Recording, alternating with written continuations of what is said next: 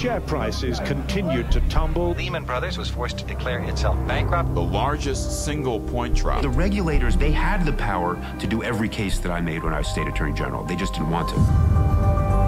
We are watching this tsunami coming. They were having massive private gains at public loss. The financial engineer built dreams.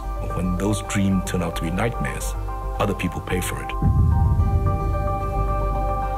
Bear Stearns, Goldman Sachs, Lehman Brothers, they knew what was happening. What do you think about selling securities which your own people think are crap? As a hypothetical? No, this is real.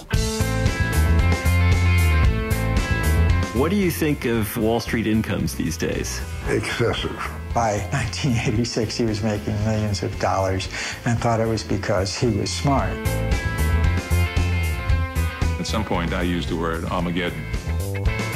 These people are risk takers, they're impulsive. I see a lot of cocaine use, prostitution.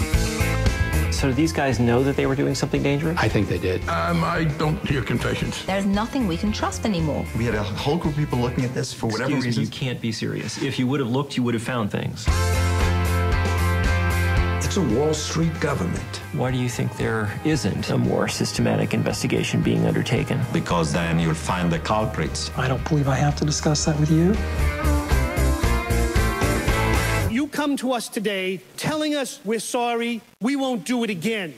Well, I have some people in my constituency that actually robbed some of your banks.